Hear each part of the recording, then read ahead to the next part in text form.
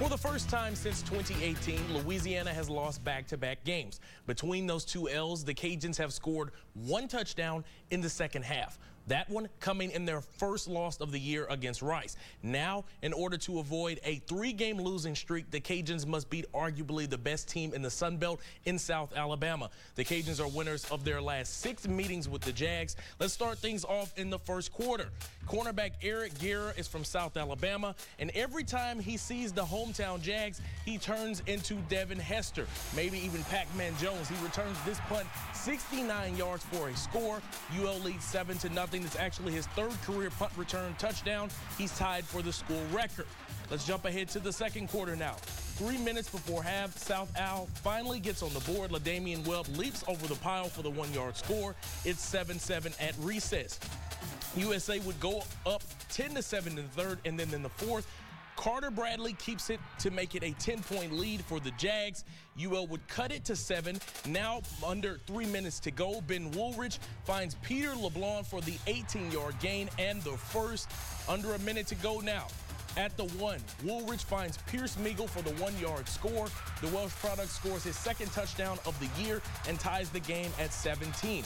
USA, though, trying to get in field goal range, and already in UL territory, Bradley connects with Jalen Wayne at the Cajuns 26, and that's going to set up Diego Guerrero for 43 yards out, and he sneaks it through the uprights. And for the first time in half a decade, South Alabama beats UL 20-17. The Cajuns are now 0-2 in Sun Belt play. That hasn't happened since 2005, their first year in the Sun Belt. Sports director Seth Lewis had a front row seat of the loss and has more from Cajun Field.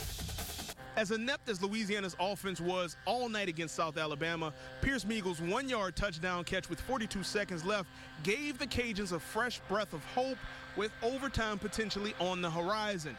But that was too much time for South Alabama as they drove 49 yards in 42 seconds, and Diego Guajardo kicked the game-winning field goal to deliver heartbreak at Cajun Field and also UL's first 3-game losing streak since 2018.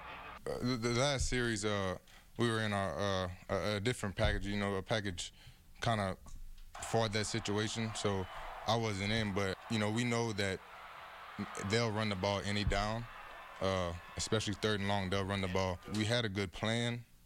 It's just, we have good players, they have good players, and, that type of stuff just happens in games like this whenever it's close like that. It's kind of the same story. You take a handful of plays and you flip them and you turn them, and you're getting the results that you want. I truly believe that this team has what it takes to be a good football team. We haven't played great so far, and it's self-inflicted. It's things that, no one else controls but us. I don't think you ever feel like you have done enough. There's multiple times previously in the game where us as an offense could have had the defense's back and maybe helped the defense a little more, getting points, getting field goals, and then when you get into the red zone, you want to score touchdowns. Of course, any loss hurts, but it's just it's a part of the game. It's just in the moment. Things going so fast.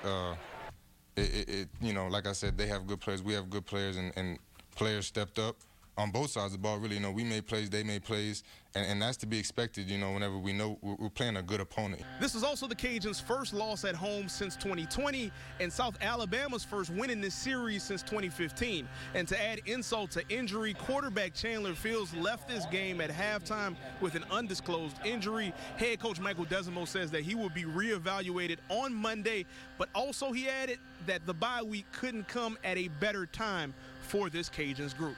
Covering the Cajuns, Seth Lewis, KTC Sports.